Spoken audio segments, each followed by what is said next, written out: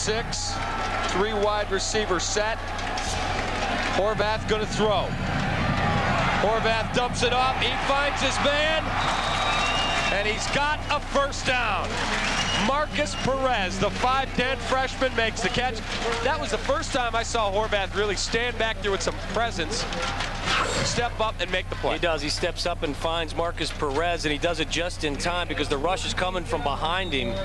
And again, you talk about building confidence and building momentum, and when you can convert a few third downs, Phil Horvath starts to feel a little bit better about himself.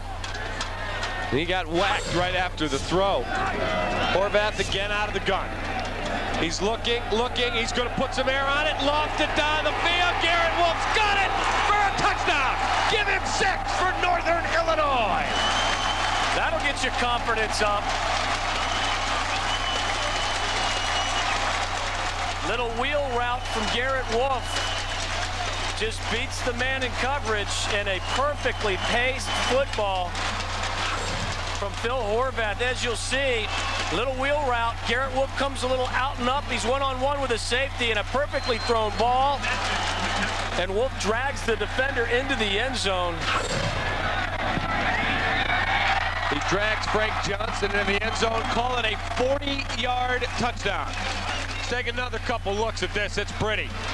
You take a guy who's been running the football, and now you run him down the sideline, and the throw is right on the number. And there it is. That's a great catch by a running back. Good awareness, knowing where he was on the field.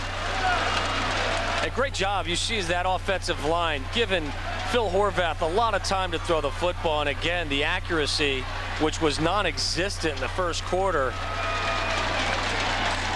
seems to be building a little